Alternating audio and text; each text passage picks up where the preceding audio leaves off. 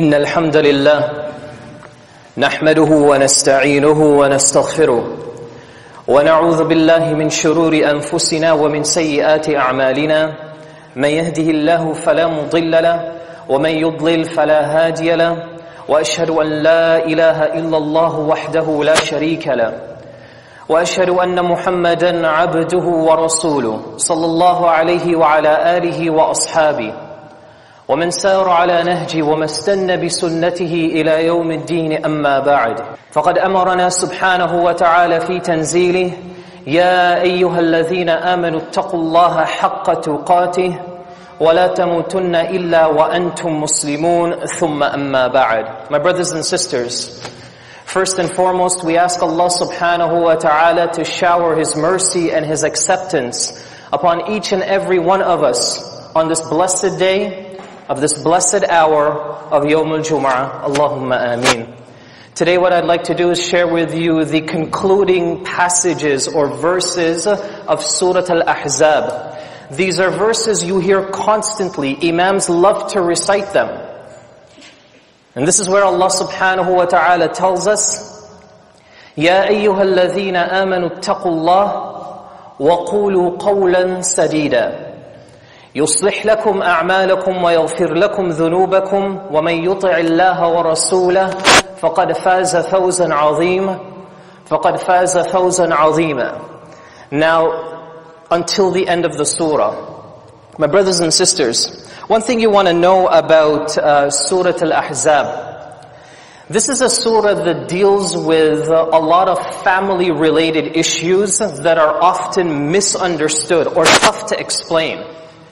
So this is the kind of surah that you go to when you want to address those particular issues in the most correct form that's pleasing to Allah, but you're not really sure how to do that, or you don't understand some of these issues pertaining to the scarf, to the hijab, the role of a man, the role of the woman, and their interaction and relationship, and things like that. The answers to this is found throughout the Quran, but especially in Surah Al-Ahzab. What's amazing to me is how this surah concludes itself. The parting message of this chapter, Allah is talking to people of Iman, people of faith. So all of us here are people of faith. So listen very carefully. Allah said, يَا أَيُّهَا الَّذِينَ آمَنُوا, O people of faith, Iman. Allah, the first thing He tells you is, have taqwa of Allah. Ittaqullah. If you're still uncertain what taqwa is, it's the Arabic term used for consciousness of Allah. Not necessarily fear of Allah. Fear of Allah is an extension or a connotation of taqwa. Taqwa comes from the word wiqayatun.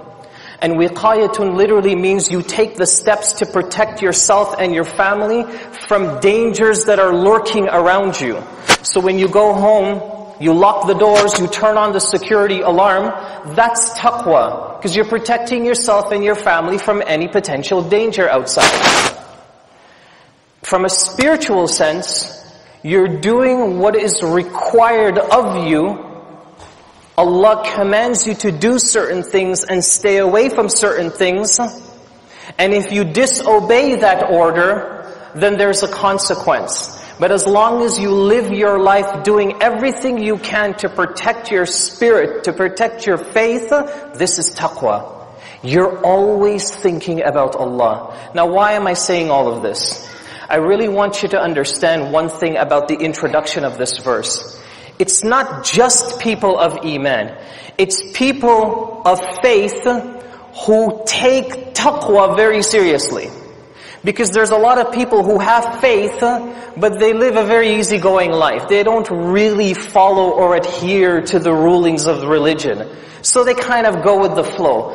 Not in this audience. In this particular audience of the verse, these are people who are taking taqwa really seriously. May Allah make us from amongst them. Allahumma ameen. Here's the first thing Allah tells you. Have taqwa. And the way that you're going to achieve it, وَقُولُوا قَوْلًا سَدِيدًا. Allah says, speak clear and speech that doesn't have any doubt or ambiguity in it. Sadida literally comes from the word sadda. And sadda means to repair something or to patch a wall or to stuff something. So if there was a crack in the wall and you patched it with cement or whatever it is, this is what sadda is. Now what does that have to do with speech? Allah is clearly saying, when you speak to one another, make sure that you're clear. There's no ambiguity. Make sure that you're direct and you're forward, but you'd also do this in a civilized way. Why? Because you have taqwa. You're always thinking and you always remember Allah's listening to me. So I gotta be careful what I say and how I say it. And if you're still not sure how to do this, other chapters of the Quran teach you how to speak to each other. In surah number 25, Allah says, Surah Al-Furqan, وَإِذَا خَاطَبَهُمُ الْجَاهِلُونَ قَالُوا سَلَامًا. Whenever the jahil, the real ignorant one, and one of the signs of ignorance is the ignorant one can't control the tone of his or her voice. So Allah uses the word khatab from khutbah. They're raising their voice when they talk to you. So Allah says that if you're ever confronted with somebody who raises their voice, trying to engage in confrontation with you, or even in some cases trying to instigate you, come on, say something. Come on, fight back. You know what Allah told you to do? قَالُوا سَلَامًا. You respond with peace. That's the lesson for Muslims. Whenever you're in that predicament, the first thing you have to think about is responding in a peaceful and dignified way.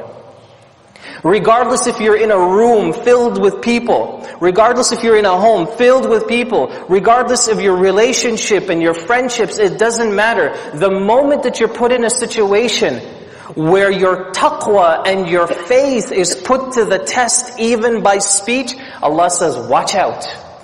Respond, but be civilized. This is what قُولُوا قَوْلًا سَدِيدًا. You know what's amazing to me about this ayah? Allah doesn't tell you what to say. He tells you how you should say what you choose to say. And secondly, the human tongue is amazing to me. Because it's the one organ.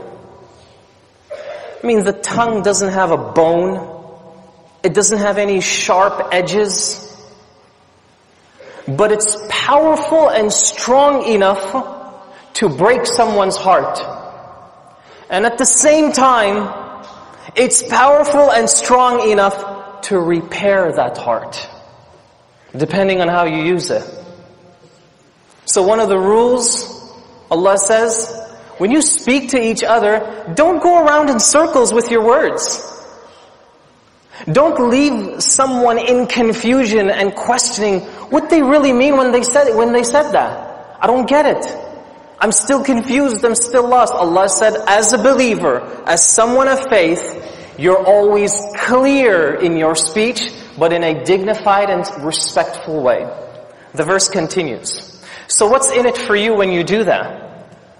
See, the Quran never tells you to do something except there's either a consequence or a reward. There's some result that you get out of the choice you make. So if you do this, here is the result. يُصْلِحْ لَكُمْ أَعْمَالَكُمْ. That's one. وَيَغْفِرْ لَكُمْ ذُنُوبَكُمْ. That's two. وَمَنْ يُطِعِ اللَّهَ وَرَسُولَهُ. Here's the third, but it's a condition. فَقَدْ فَازَ فَوْزًا عَظِيمًا. That's the third reward. So the first thing, the first incentive for you is, Allah will cleanse, perfect your actions, the way you behave. So if you're ever concerned about how you conduct yourself anywhere, in any place, your starting point to rectify that is, how do you talk to people? How do you address them? If you see kids that are really loud and obnoxious, do you talk down to them or do you treat them like human beings? Do you treat them like furniture, just sort of push them around and pretend they have no feelings, you don't listen, you don't communicate? Or do you actually genuinely sit down and say, I want to hear qawlan sadida and I'll give you qawlan sadida? Because that's what a great man by the name of Luqman alayhi salam did with his son. Not only did he sit his son down and says, look, I want to give you some advice, but it was clear, explicit advice in terms his son could understand. So what was the result? Allah made you beautiful. So your words are beautiful, but as a result, Allah made your actions beautiful. So now, even if you are not fluent or eloquent enough to speak properly, if you struggle to do that sort of thing, but you have faith in your heart and you have taqwa of Allah, you're always thinking Allah's watching me, then the next time you stand up in line, and the line looks so long, you stand up with patience. And you relax. Why? يُصْلِحْ لَكُمْ أَعْمَالُكُمْ. Allah's purifying your actions. The next time somebody cuts you off on the road, because you have the intention or because you speak qawlan sadida, you don't let this stuff get to you. If it's potentially dangerous, that's a different issue. But we're talking about somebody who's simply careless around you. You don't let it get to you, but you try your best to address it in a respectful way. As a result, Allah made you beautiful. But that's not the only thing. وَيَغْفِرْ لَكُمْ ذُنُوبَكُمْ. The process of doing something like this isn't easy. You're going to make mistakes. You're going to say things that when you go home and you think, my goodness, I didn't mean it that way. That's not what I intended to say. You totally misinterpreted what I said. I didn't do that. I didn't mean it that way. Every one of us has a story like this, where you have an intention and you want to follow that intention with speech, but sometimes it just comes out in a different way. Well, you know what Allah said to you? I'll forgive you. وَيَغْفِرْ لَكُمْ ذُنُوبَكُمْ. I'll forgive you for that mistake. Don't worry about it. However, the condition, وَمَن يُطِعِ اللَّهَ وَرَسُولَهُ, and whoever obeys Allah and His Messenger sallallahu alayhi wasallam, that's the condition. So if you want that forgiveness, if you want all this beauty given to you, then you're going to have to make sure that you carry these two ingredients with you everywhere you go. This book and the legacy of our Prophet Muhammad sallallahu alayhi wasallam. I've asked and I've put forward this question to you in the past. If you ever want to test yourself how much you love the Prophet sallallahu alaihi wasallam, ask yourself one question and see how well you can answer it. How much do you love him sallallahu alaihi wasallam? Do you love him only when you come to a masjid?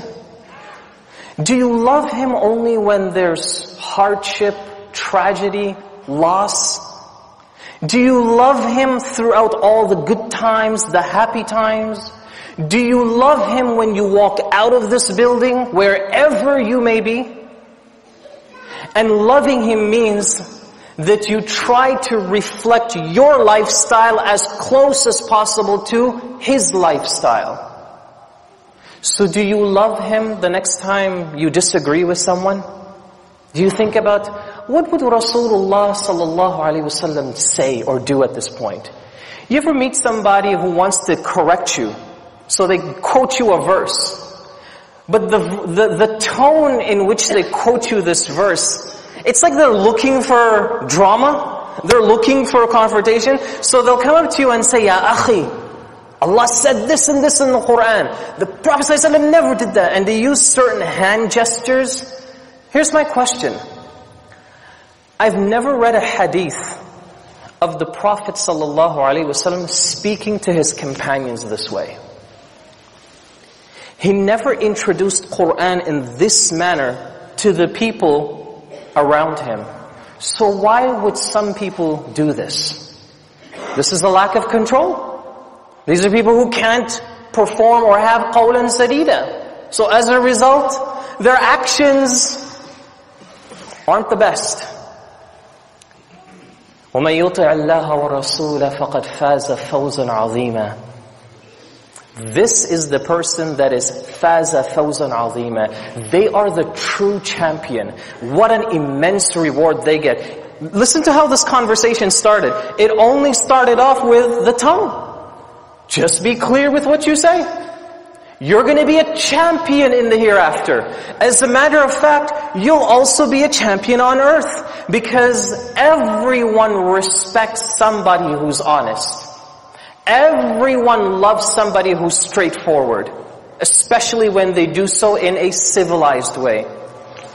Now listen to the next conversation. Allah Azza wa Jal says, إِنَّا عَرَضْنَا الْأَمَانَةَ عَلَى السَّمَاوَاتِ وَالْأَرْضِ وَالْجِبَالِ فَأَبَيْنَ أَنْ يَحْمِلْنَهَا وَأَشْفَقْنَ مِنْهَا وَحَمَلَهَا الْإِنسَانِ إِنَّهُ كَانَ ظَلُومًا جَهُولًا. This is one of the most incredible verses in the Quran for me. Every time I look at it and I hear it, I don't know how to explain it. Allah once said to the mountains, to the earth, to the heavens and the sky and the universe. He said to them, I want to give you an amana, a trust. Scholars differ what this trust is. Some say it's responsibility in worship. Others say the trust is the Quran or the message of the Quran. Others say different things. The truth of the matter is they're all correct. The responsibility in devotion and worship to Allah. That's a trust Allah gave you. So he looks at, or he addresses the mountains and the universe and says, look, I want to give you this trust. You know what they said? You know what the sky and the mountains, how they responded to Allah? They said, فَأَبَيْنَ. We can't do it.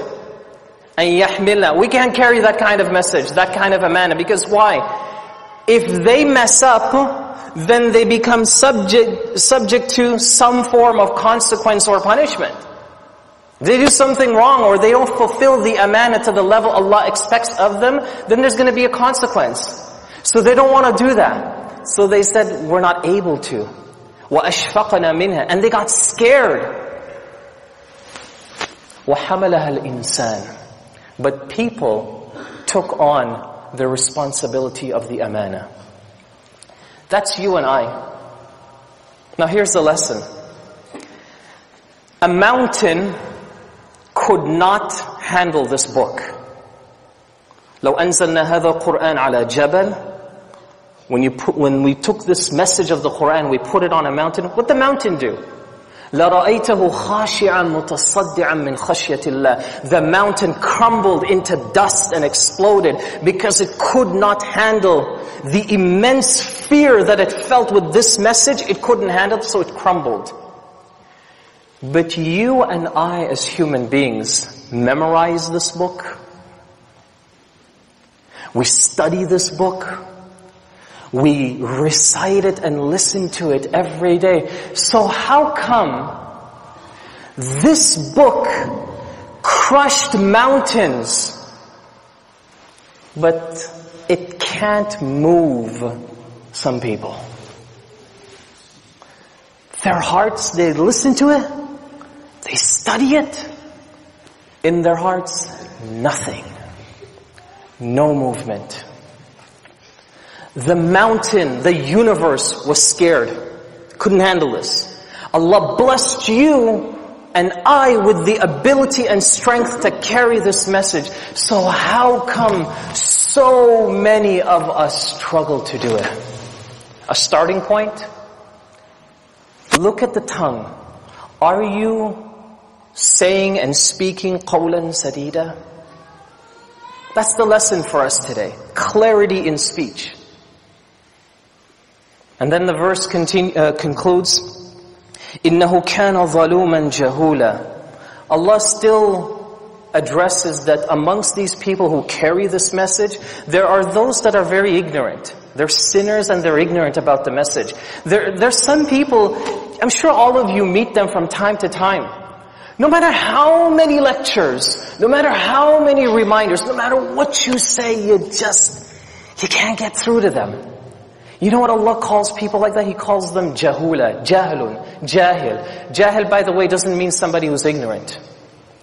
Jahil from the word jahlun literally means somebody who can't control their emotions.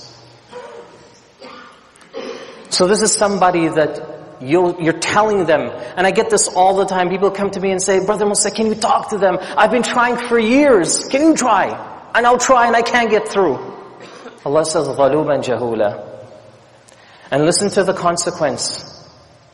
Allah Azza wa Jal concludes, لِيُعَذِّبَ اللَّهُ الْمُنَافِقِينَ وَالْمُنَافِقَاتِ وَالْمُشْرِكِينَ وَالْمُشْرِكَاتِ وَيَتُوبَ اللَّهُ عَلَى الْمُؤْمِنِينَ وَالْمُؤْمِنَاتِ وَكَانَ اللَّهُ غَفُورًا رَحِيمًا. Again, the way that the surah concludes itself is incredible to me, and that is what I will conclude with in the second part of the sermon. May Allah subhanahu wa ta'ala continue to purify our tongues. May Allah continue to purify our actions. Allahumma ameen. أقول ما تسمعون وأستغفر الله لي ولكم ولسائر المسلمين من كل ذنب فاستغفروا إنه هو الغفور الرحيم.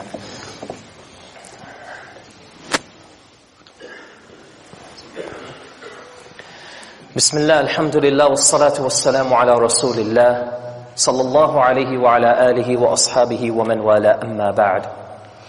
If we don't take this seriously, Allah says that He will punish the hypocrites.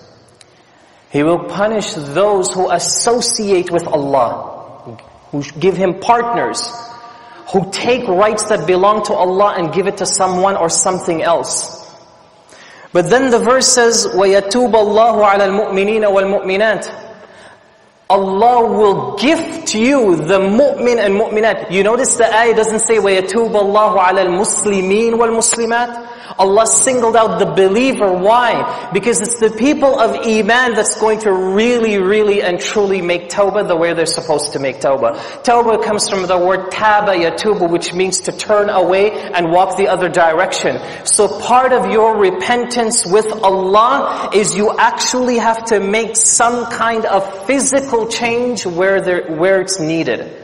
If you have distractions in your home, if you can't stop clicking the mouse on the haram website, then you know what you gotta do? You gotta take a break from the computer. If you're one of those that every time, you go through the Timmy's driveway and you gotta get on a Wi-Fi, you just can't seem to relax without it, it's a sign you need to relax. Take a break. Even at the dinner table, parents, be very careful if you've got children that sit at the dinner table and they're texting while they're eating. Force them to have at least some physical engagement, not with digital devices, but actual people. Force them to talk and have a conversation. Ask them what their day is. Engage with them. And be careful of the child who responds to you and says one word. If you ever get this from your children, then realize you have some issues in the house to deal with. You're going to have to address them. And that is when kids respond to you and they say, whatever. Call your son down. Help me in the garage. Fine, whatever. Call your daughter. Come clean up your room. Come help me with the laundry. Do the... Okay, fine, whatever. This is the first sign that your kid is not taking you as a parent seriously. And Allah Azza wa Jal concludes and says, وَكَانَ اللَّهُ غَفُورًا رَحِيمًا. Allah is extremely forgiving and merciful. This is what I want to leave you with. Allah didn't say, وَاللَّهُ غَفُورٌ rahim. He said, وَكَانَ. Can is a verb past tense, not present. So the ayah actually is translated, Allah was always forgiving and merciful. Why is that so significant? You see, a lot of people, when they make mistakes and they do things that they regret, some of them fall into the state where they lose hope with Allah. I have people who come to me and say, I haven't prayed in 50 years. Why start now? I have Muslims that come to me and say, I was never good to my parents and they died. My father died and he hated me. My mother died and he hated me. And I feel terrible and I don't know what to do. Is there any hope for me? Listen to the language of the verse. Allah says, I was always forgiving and merciful to you. You were the one that lost hope in me. I never lost hope in you. So when you thought that there was no way out, that was a decision you made on your own. That didn't come from Allah. Because Allah says, وَكَانَ. I was always there. The 50 years you didn't pray, the 50 years you did this and you did that, I was always there. I just wanted you to ud'uni astajib lakum. Just call on me so I can answer you. I was there for you. Young people have to hear this verse every single day because they're always challenged. They're always challenged, whether it be through friendship, through anything else, peer pressures, anything else. They have to always be reminded, oh my son, oh my daughter, don't worry. You can make these mistakes, but always remember Allah is always there. Turn to Him. I may not be there for you, the imam may not be there for you, the community may not, but Allah is always there. My brothers and sisters, I conclude, may Allah Azza wa Jal continue to give us strength, that we adhere to His message of the Qur'an, and that we practice it and inherit it in our lives each and every day. Allahumma ameen. We send peace and blessings to our Rasul salawatu rabbi wa salamuhu alayka ma amarana subhanahu wa ta'ala fi tanzili. Inna Allah wa malaikatahu yusalluna ala nabi. Ya ayyuha alladhina amanu sallu alayhi wa sallimu taslima. Allahumma salli ala Muhammad wa ala ali Muhammad kama sallayta ala Ibrahim wa ala ali Ibrahim innaka hamidun majid. Allahumma ighfir al-muslimina wal-muslimat wal-mu'minina والمؤمنات الأحياء منهم والأموات إنك قريب سميع مجيب الدعوات اللهم أصلح لنا دنياي الذي فيها معاشنا وأصلح لنا آخرتنا التي فيها معادنا وأصلح لنا دنياي الذي فيها معاشنا واجعل الحياة زيادة لنا لكل خير واجعل الموت راحة لنا من كل شر ربنا آتنا في الدنيا حسنة وفي الآخرة حسنة وقنا عذاب النار سبحان ربك رب العزة عما يصفون وسلام على المرسلين والحمد لله رب العالمين واقم السلام